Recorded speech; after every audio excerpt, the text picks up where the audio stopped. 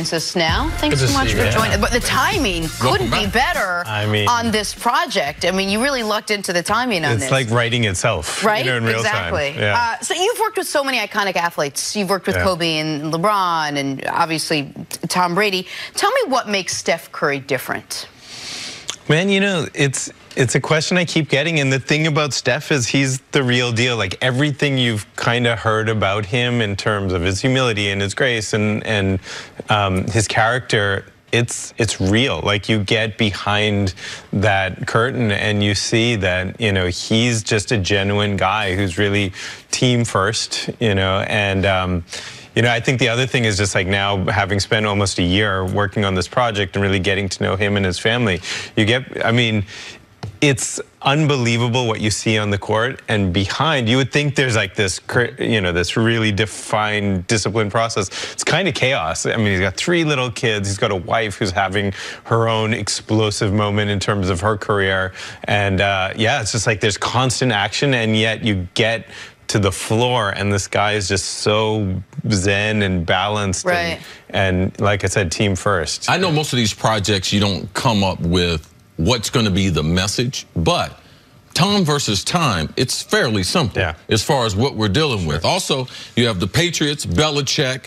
How long will he allow Tom to play? So there was some conflict there. Now as you try to move on, see, I don't see the conflict in Steph. So what is the storyline absent of I'm following around one of the greatest basketball players ever? Yeah, well, so there's a sports conflict, right? Like it's probably the defining organization of its era in terms of the NBA. So can they win 4 and 5 years? Can they win their 3rd straight? How are they going to, you know, free agency, just all the different things that are going on that team. I mean, there's just a natural conflict of like watching a sports story unfurl. But then, yeah, I mean, to your point, and I joke with Steph all the time, is like you're always looking, you know, as a storyteller for conflict in your character, tension. He is like the most sort of balanced zen guy, but then that, you know, it's like you lean right into that. It's like, okay, well, can I unpack this? Can I sort of decode this and figure out like what is the source of all of this success? And in Steph's case, which we didn't really do with Tom, it's like you really can go into the backstory. You can look at the genesis over time. You can talk about, you know, Dell and Sonia Curry, Seth Curry, and just like this thing that's emerged over, you know, 30 years at this point. And in their case has kind of all been documented because they filmed a lot of it. One of the first words you used to describe Steph was humility. And a lot of people who've spent time around him, not just watch him from far, spend time around him, describe him as humble or says he has great humility. On the court, he's about as braggadocious as any player we have. But people that know him say off the court, he has almost none of the superstar diva frills that we associate with a lot of athletes of his stature.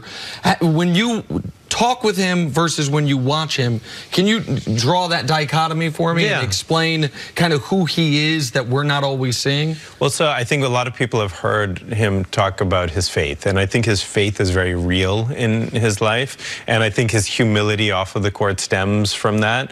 I mean, he's humble. He's also grown up around this kind of stardom. You know, he grew up in an NBA family, so I think he's very comfortable with that fame, and it doesn't really nothing really rattles him.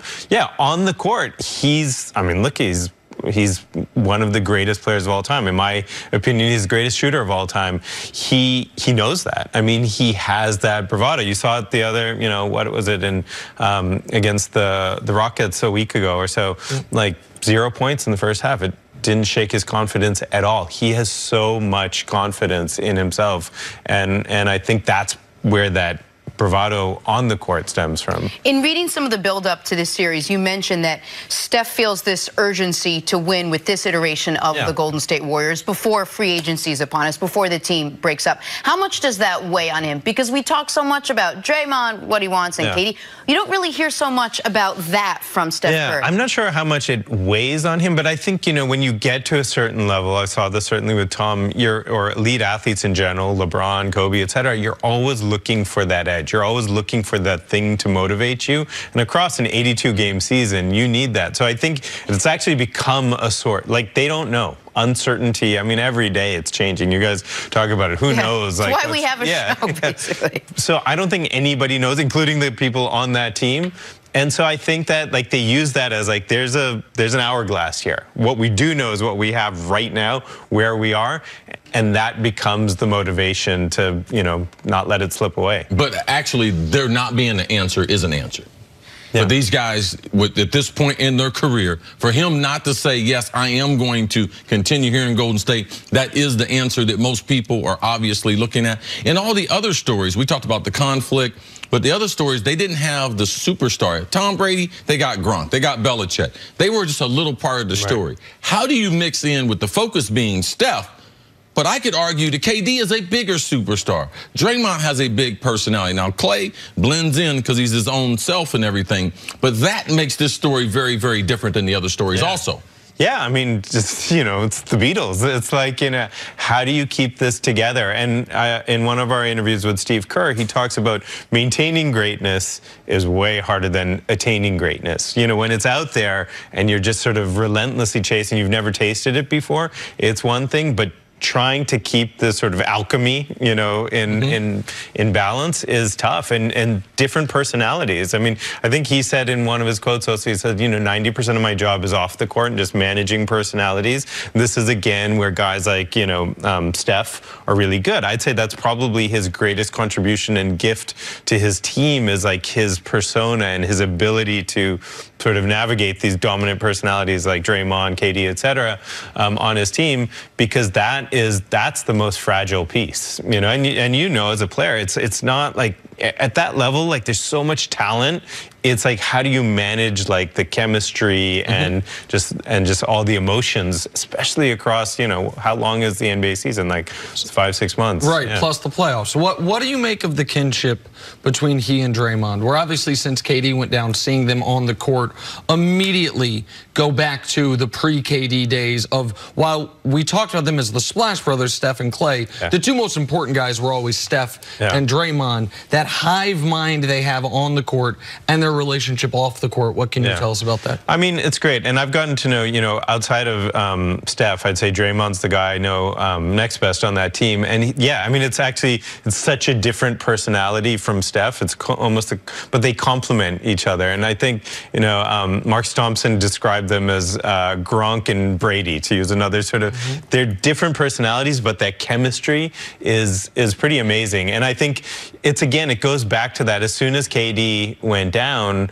everyone, myself included, was like, oh man, like what's going to happen here? Yeah. This could be a real disaster. But I think they look at that as a challenge. It has nothing to do with KD. I think they love him. They want him to come back. They're a better team with him. But that doubt that everybody throws their way, it helps fuel, and you're seeing those two guys in particular just rise to the occasion. So much of Tom versus Time was Tom reflecting on his career.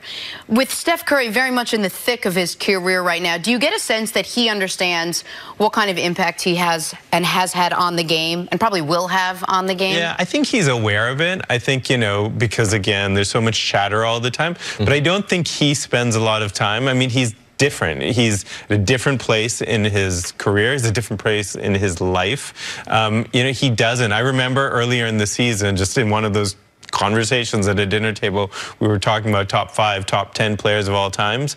And, you know, he did his, and it was like a lot of the same people. And he did put LeBron in that list.